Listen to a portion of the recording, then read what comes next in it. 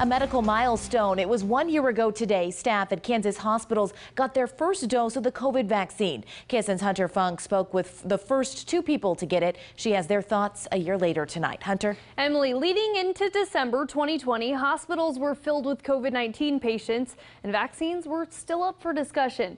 But an unexpected morning led to what some staff at Extension Via Christi say was a shot of hope.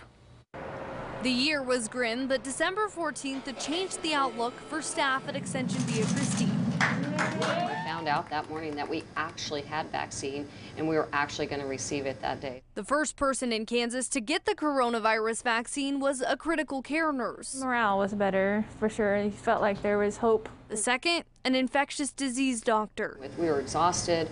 We had just a huge burden of work to do. And so the vaccine gave us some hope that there was an end on the horizon. Dr. Maggie Hagan says once the vaccine rolled out to the public, staff saw a sharp decline in hospitalizations. And by mid-February, there were fewer cases. Those who were at the highest risk, who wanted the vaccine, were finally protected. Since the vaccine opportunities have evolved, it's now available to most children, pregnant women, and there's also access to a booster shot. But unlike what the doctors had hoped for, the pandemic continues to live on. Unfortunately, since then, the virus has mutated, and we had the Delta wave hit us in the summer and into the fall. Your emotions are coming in waves, your patient surges are coming in waves. It's a difficult situation still. About 85% of our hospitalized patients have not been vaccinated.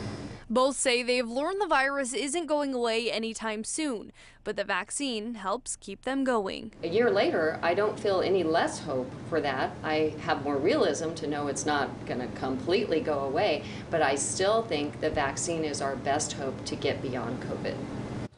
KDHE staff say they're continuing to track the new COVID variant. Right now, there are 0 cases of the Omicron in Kansas. Here for you, Hunter Funk, KSN News 3.